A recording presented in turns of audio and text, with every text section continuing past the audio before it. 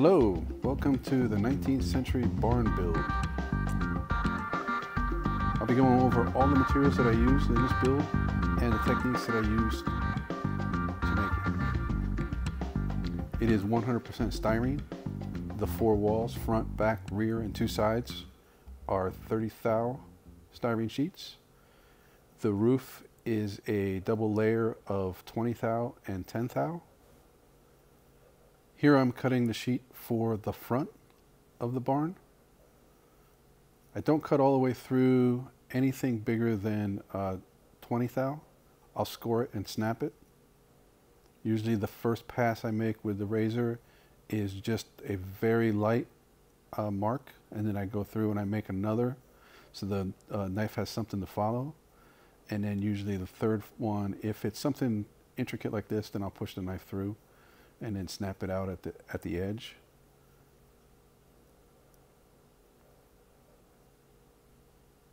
Always use a sharp hobby knife. New blade for new project is a good rule of thumb.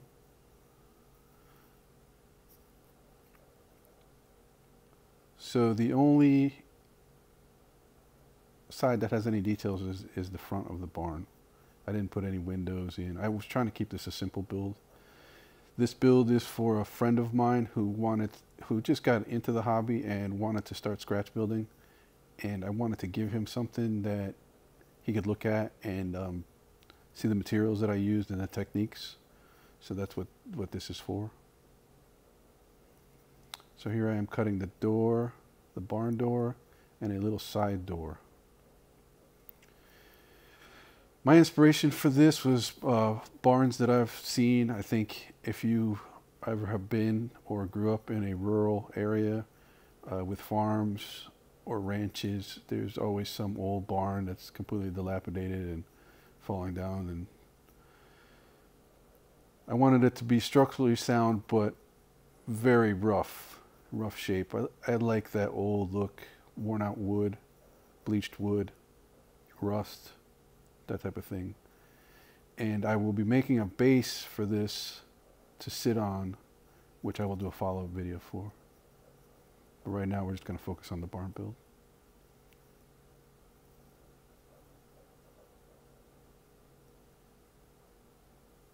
Now I'm scoring the lines for the door. So what I do is I cut through the left and the right side, the vertical cuts, and then the horizontal cut for the top of the door, I just score and snap. That usually gives a pretty clean cut.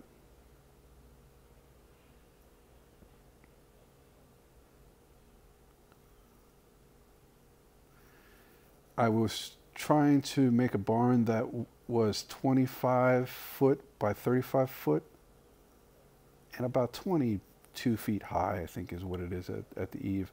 At that point I was just trying to get the angle right so it looked right, rather than an actual specific height.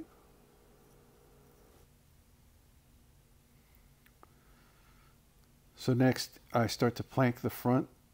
I wanted to make uneven boards that looked like they came out of a sawmill in the 1800s or so, that were different shapes and sizes. I measured out roughly 10 by 12, 10 by 10, 10 foot by 12 inch, 10 by 10 inch.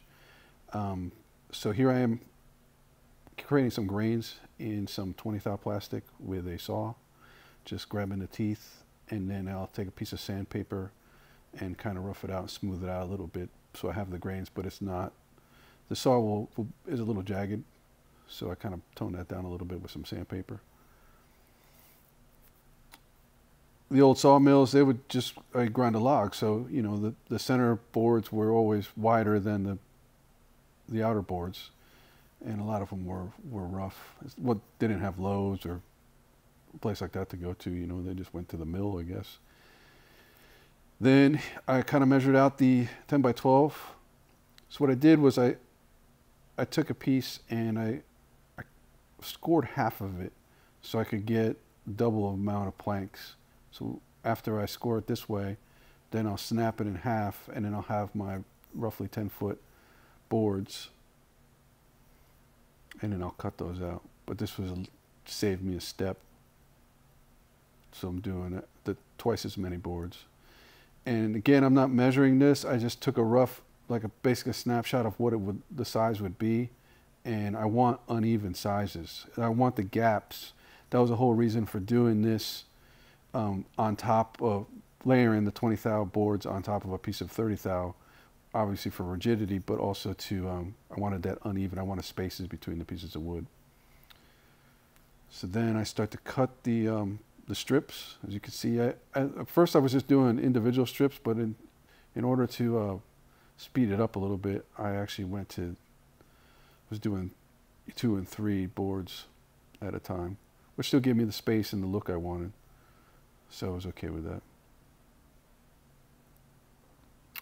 And this is time consuming, but once you start going, you can go through it pretty quick. I did this on a live stream yesterday, board by board. I did the facade of the barn. So this is the front side or back side. I don't remember which one. But if you care to see me doing the front, it's on a video in my live stream.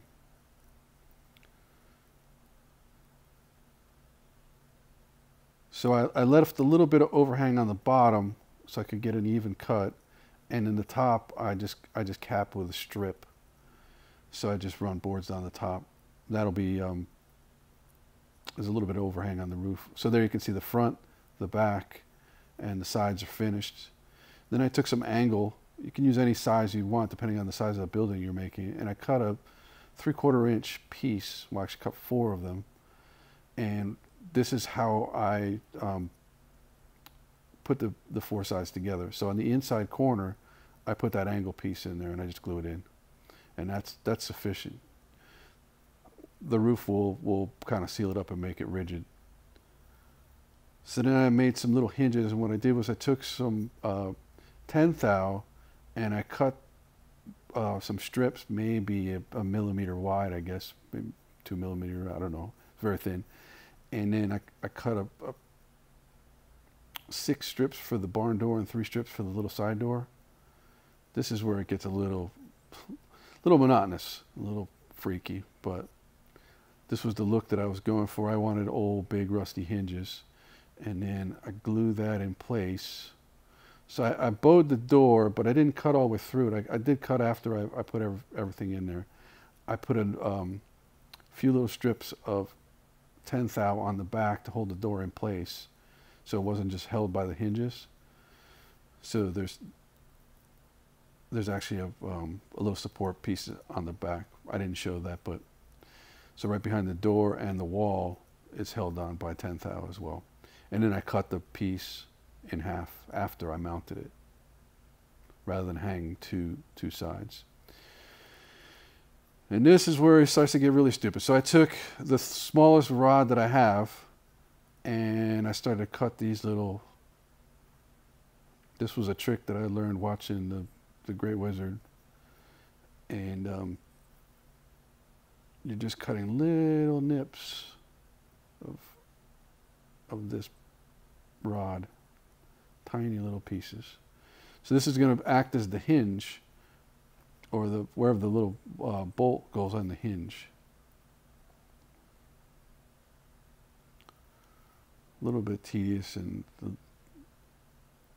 little bit of insanity with modeling here, but to get the look and result, you kind of got to go through this.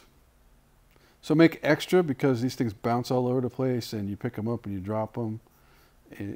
They're tiny. So best way to do that is to put some glue down. So I put a little bit of glue on the hinges, and if you get it centered right over the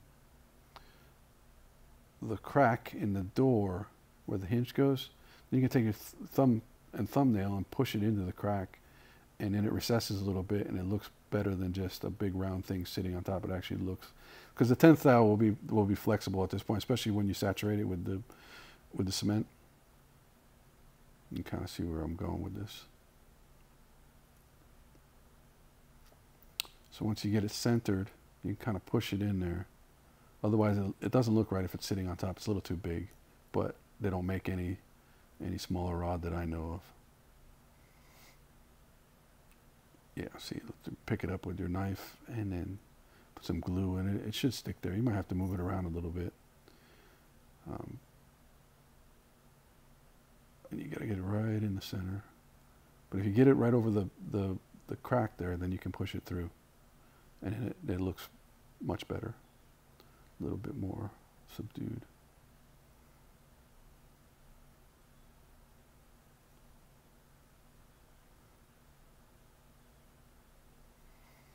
So it's starting to come together, and this gives you a good angle. You can kind of see the space between the boards. So the goal is, when it gets painted, it'll all get painted black, and then I'll work out from there. So the cracks will still have the black paint in it. You'll see when it's finally done.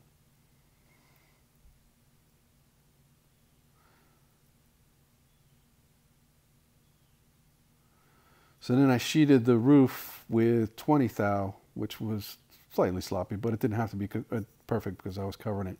And then I made the aluminum roof material is just 10 thou, and I marked some strips on it, spaced them out roughly. I didn't know what it was. I was looking at pictures. It's either 2 or 3 feet, but it's close enough. And the pencil lines are just going to be there for the little strips that go in between them. I guess it's when I have no idea how a barn is built or how those aluminum roofs work, but I'm sure they would roll. It comes in a roll. They unroll it. They tack it to the roof, and then they put those strips there as a sealant to protect the water. That's what I'm guessing. So those little raised ridges, that's what the lines are for. So I have some guide to go by. So then I sheeted with 10 thou. I wanted to use 10 thou on here because I knew it would be uneven, and the glue kind of creates some little anomalies on there, and I knew that would help make it look like rust. And if you had just done like 20 or 30 thou, it would have come out really flat. I wanted a little bit of uneven texture too, because those aluminum roofs are never perfectly flat. This is where having Lexan scissors really comes in handy, because you can cut right through it and get a pretty clean edge. That's why I always recommend having that in your toolbox. So here is the 10 thou, and again, I'm just rough cutting. I'm not even measuring it, just going by eye. And I'm cutting the little strips that go on the roof.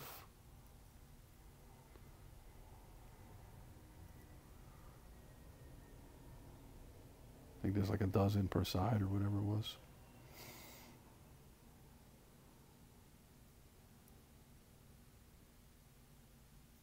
They come out a little curved, but it doesn't matter. What you do is you tack the one end down. I did on the top of the roof, right where the crest is.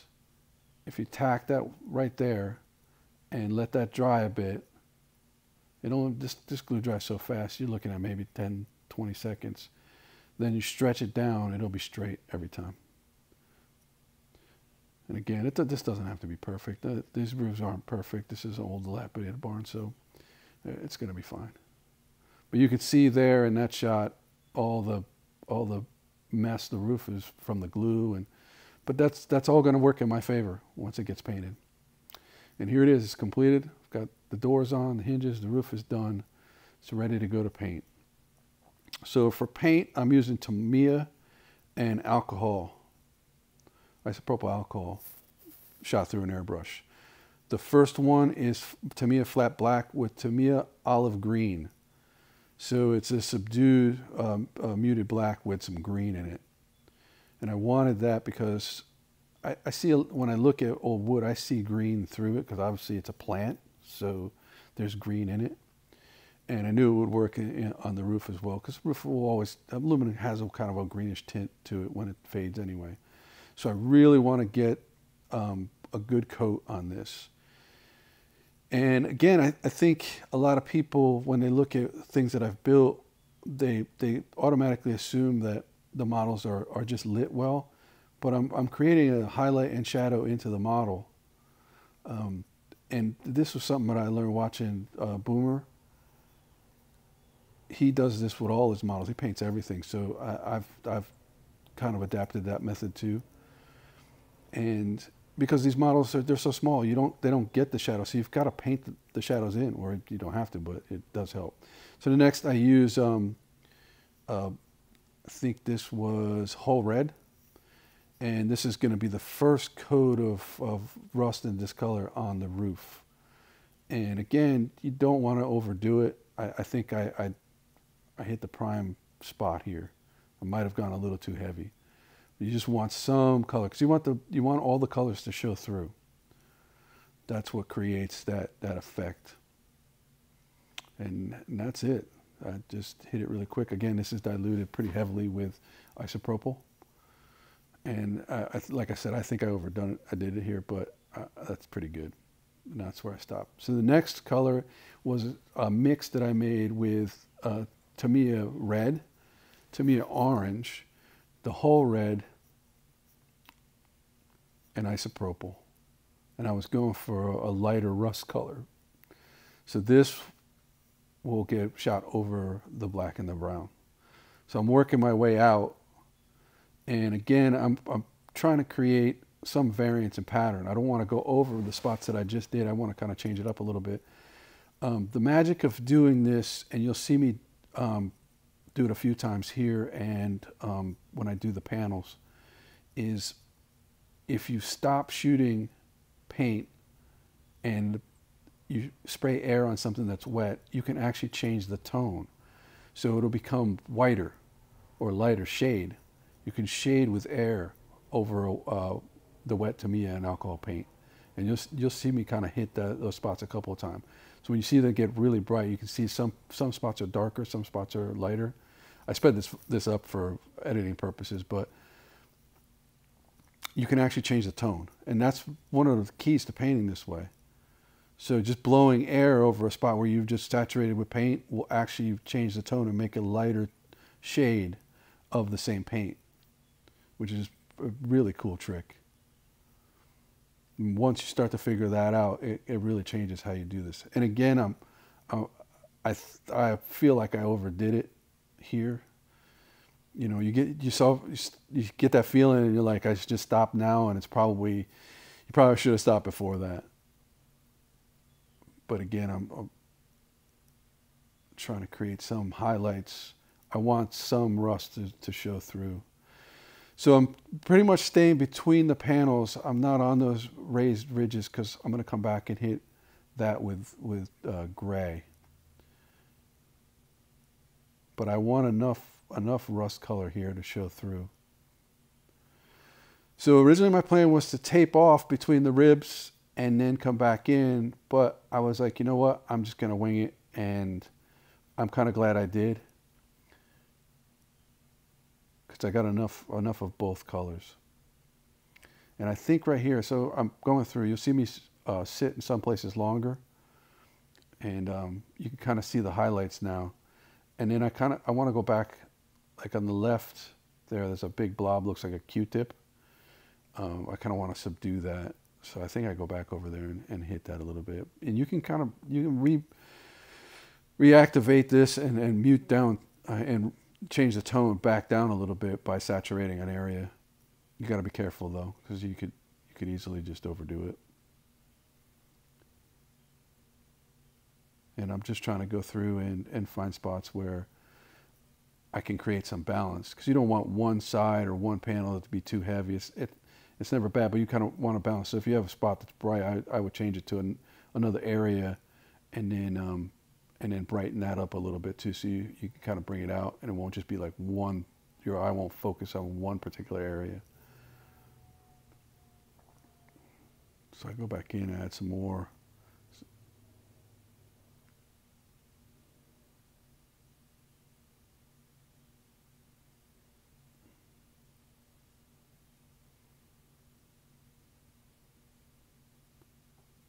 Yeah, see right there, you can kind of see how I start to brighten up some little areas with air.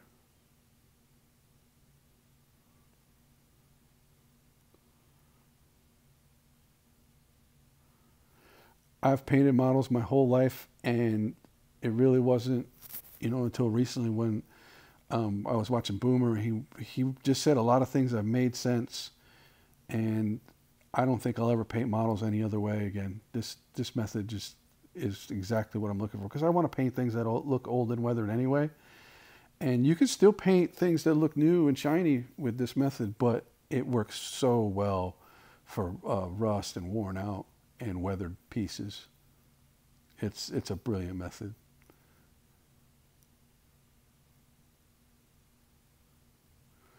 And then I think I go over and just kind of overspray everything to try to blend everything back in.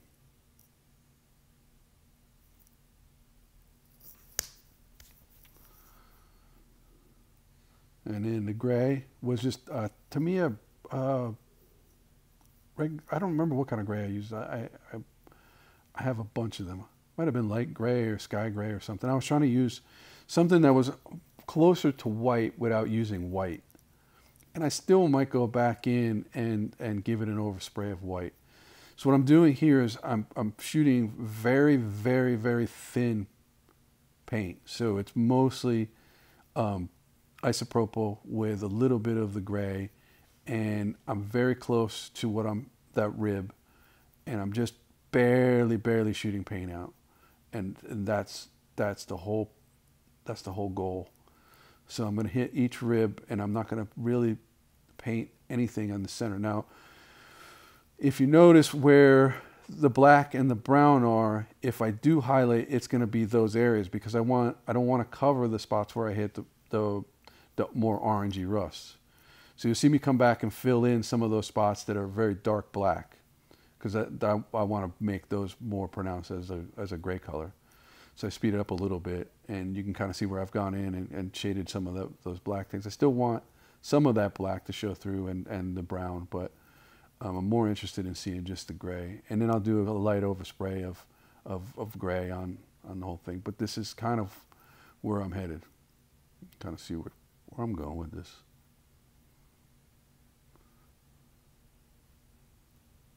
All right. So then same thing on the other side.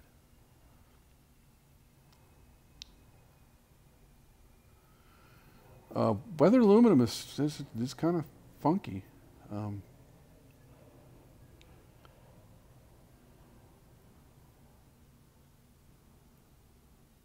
So you see that spot right there was dark.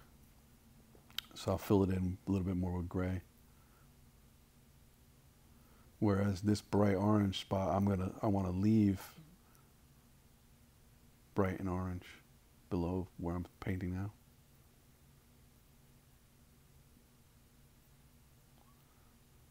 Still want to hit that rib though. And then that's it. Just flipped it over, finished the bottom end of this.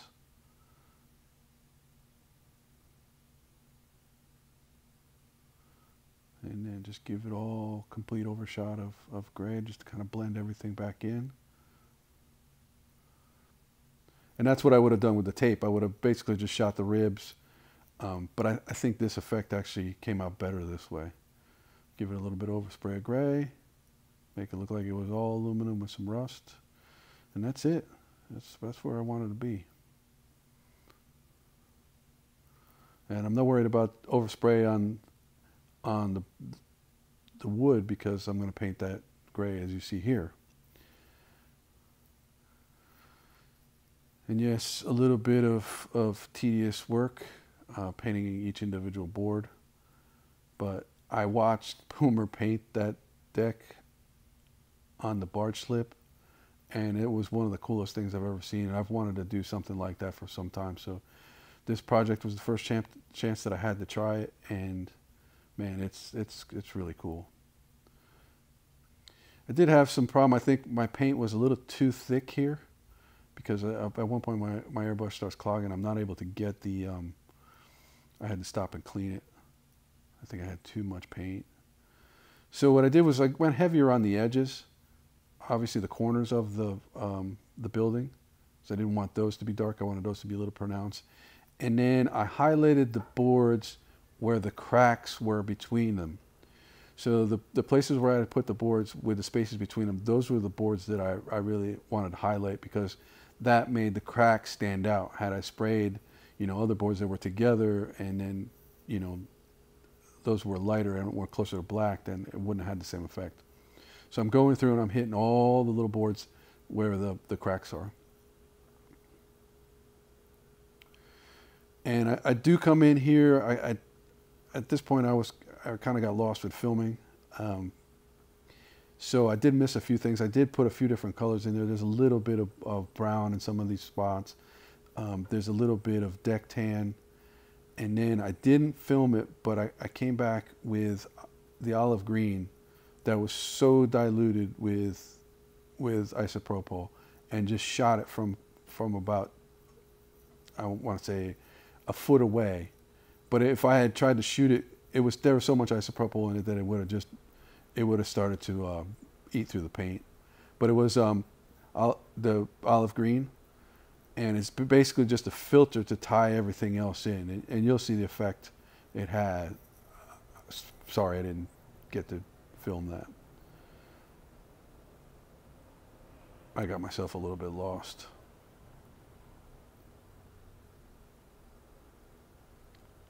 So again, just trying to be random with what I'm painting with the wood.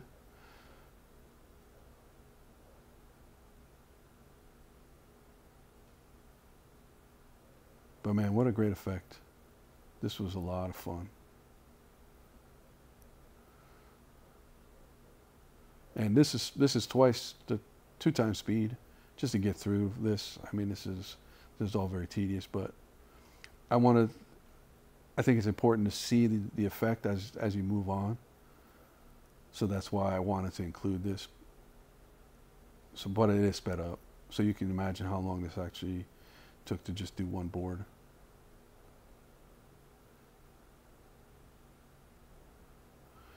And I also didn't want to hit all the way up on the roof because I want the overhang to still have a shadow there.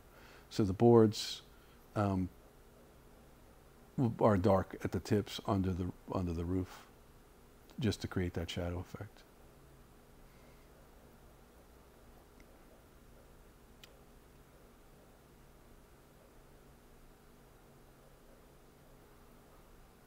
It's funny that I did the back. And the back, I think the wood actually looks better than the front. Like the back side, because when I mount it, it's going to be faced. So you'll see the front and the right side, and the back side and the left side are hidden. You'll still be able to turn the model, I guess, but those won't be the pronounced sides to see. And I think those were the 2 best sides. It was the sides that I was trying to test things out on. And if I screwed up, then I wouldn't have to screw up the front. But they actually, I think, came out, they look better. So the doors, I wanted to do a little bit differently than, I didn't want them to match up to the rest of the boards. Again, get brighter in the corners. Just to give it definition. I think if I had gone with if I hadn't done the corners bright, you'd lose that sense of square barn. And again, this is time consuming and tedious, and if you're watching this, God bless you, because this is a lot of stuff to watch. But I think it's important. I think you get a sense of how this process works. But I wanted to leave it in there, but I did speed it up. Well, otherwise, when I first started editing this was over an hour and a half long, and I've got it down to just a little over a half hour. And I could have split it up into 2 parts, but I just wanted to get through it. I will follow up, like I said, with the building of the base. The base will have some detail on it. Kind of finish it, make a little scene, a little diorama out of it.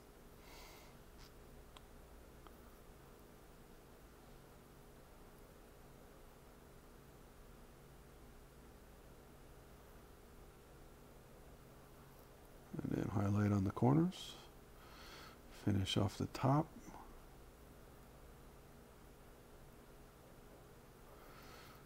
I think my paint was getting a little sketchy here.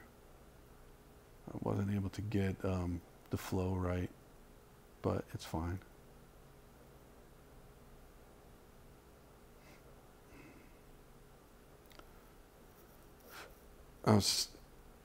You get to that point where the trigger starts to stick a little bit, and you got to put a little bit more pressure. It opens up the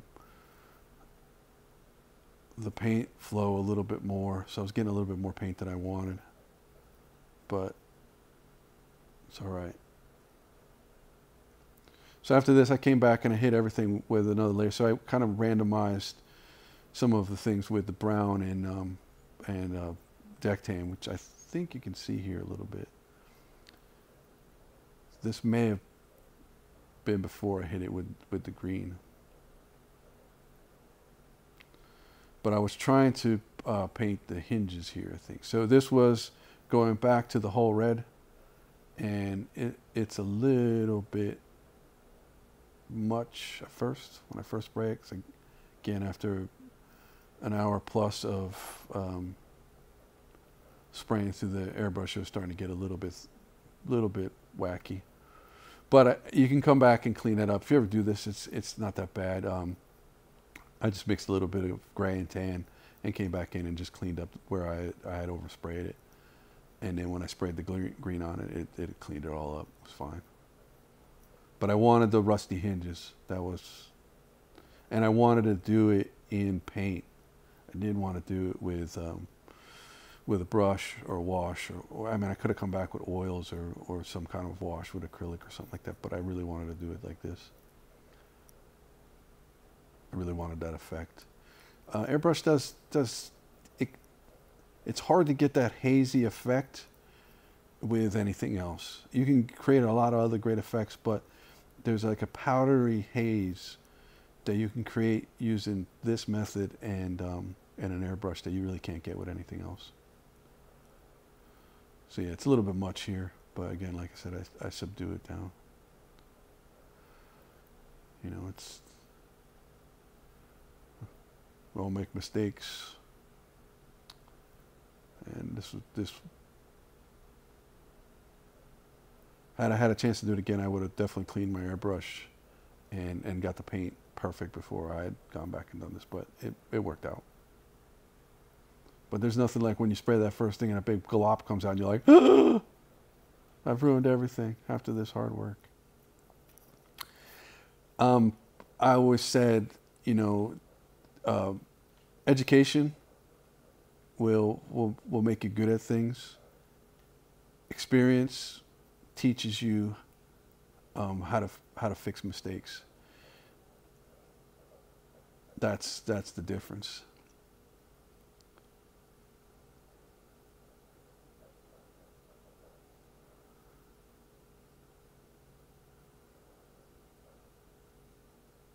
So that's it. That's kind of the look I was going for. Now I had a chance to think this over after I looked at it. I probably should have put some more detail into the building.